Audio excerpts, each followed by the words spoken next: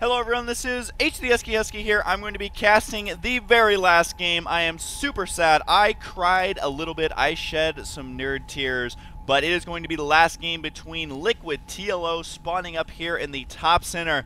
He is going to once again be the purple Terran. His opponent is going to be Vile Spanishiwa over here on the center right side.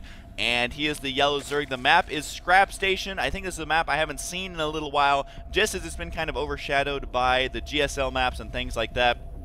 But I really hope that Scrap Station doesn't go the way of a dead person into the graveyard, because it is the only map released so far that has spawn locations like this, with the map designed like this. If you look, I mean, most of you know this map by now, but how you have to run around this way, and then if you open the rocks, it's a much shorter distance. I really like this style of map. I forget the map that was like this in StarCraft 1. It was really famous, a very old school map that a lot of top players played on, and it was really cool. There's a lot of classic games there. I believe it was from WCG when Tasteless first started casting. There was a really epic game on there.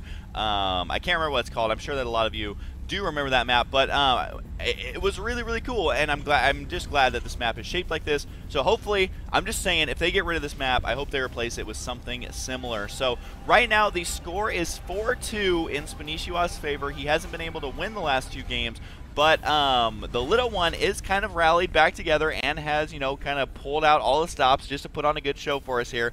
And apparently he says fail. I don't know what I missed. I honestly have no idea.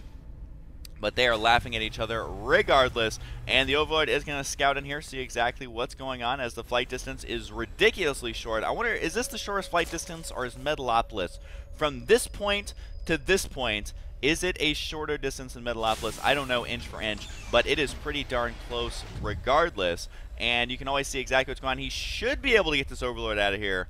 It's going to be close now that this Marine is about to spawn, especially with the rally points being able to be set directly towards that Overlord. So hopefully for Spanishiwa's sake, he does not lose this Overlord.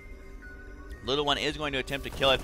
May be able to kill this Overlord, which would be devastating, so we'll keep an eye on that Overlord. At the same time, we do have a spawning pool on the way for Spanishiwa, and just doing that standard opener that he's always done. We do have an Overlord here chilling out by that little floating island, and okay, maybe Spanishiwa will save this. The angle, though, the Marine can still run up here to try and get a couple more shots. And there's a second Marine going to join him. No, barely escapes with that Overlord. Oh my god, that Overlord is sweating bullets. Literally, because he just got shot so many times. What else can he sweat? But he will survive with this Overlord. The one problem with taking that much damage on an Overlord like this is if the TheLittleOne goes for any air, he will be able to snipe it right away. And also, you usually want to scout around the 6 to 8 minute mark, especially if you're Spanishiwa and you're playing his style of play. And so once you scout with this Overlord, if you decide to, then he's going to have so much less HP that he will get taken out right away. And look at this. This looks like a docking bay that got lowered. I wonder if someone was on that and it just got lowered and they floated off into space forever. Because that is one bad thing about space. If you ever find yourself floating through space, you are pretty much screwed, I would just like to say, because there's no friction.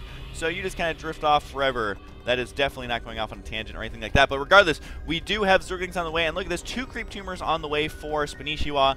And you may be like saying, Husky, why would you say on the way for Creep Tumors? And it's simply because they are darn good, man. And Spanishiwa gets a lot more queens than most players. You can see 2 more queens are going to be on the way, which will help him on the defensive end versus whatever comes out of the starport, which, if you notice, no Hellions were produced here. And Spanishiwa, the scouting he's doing is so crucial here. He ran up here, saw there's no Hellions on the way. I don't think he saw the starport. I don't think there is a way that he could have seen that. No, just barely missing the vision of that.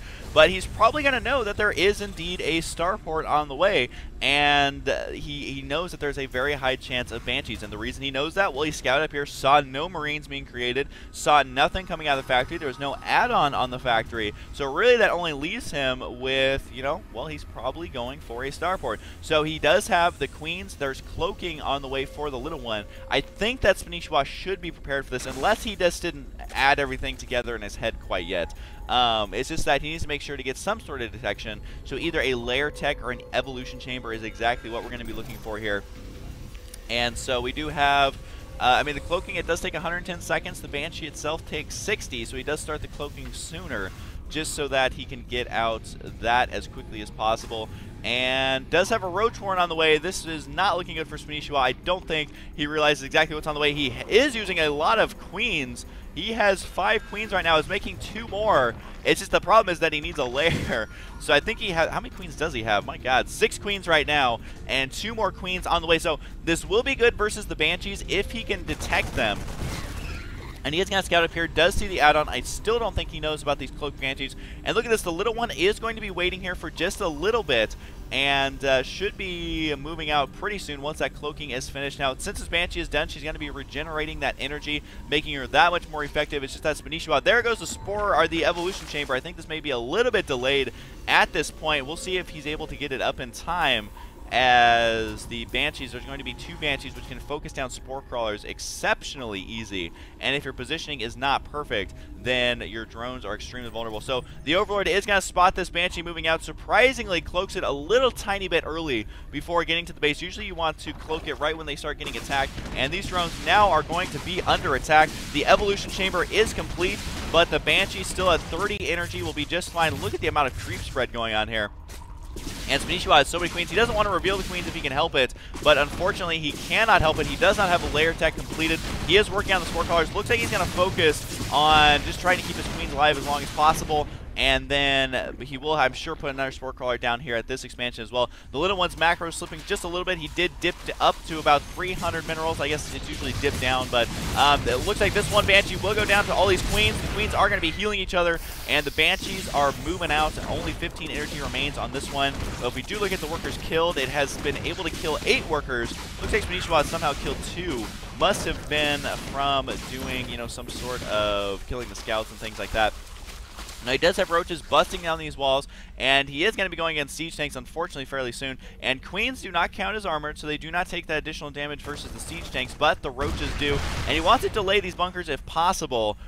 Before Zerglings, he's going to need more than that to attempt to do that. And this is obviously a game for fun here at the very end, so before this is over, I just want to have a huge thanks to Justin.tv for sponsoring this. And let me know which show match do you want to see next in the comments below.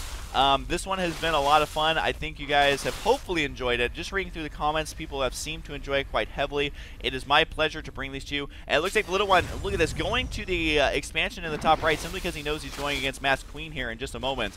But queens versus siege tanks, this is going to be brutal, as that will be a pretty one-sided attack here, I think, from Spanishiwa. But he's just trying to have fun here at the very end. We'll see if this Mass Queen's work. We have seen the little one use Mass Queen to great effect in the past.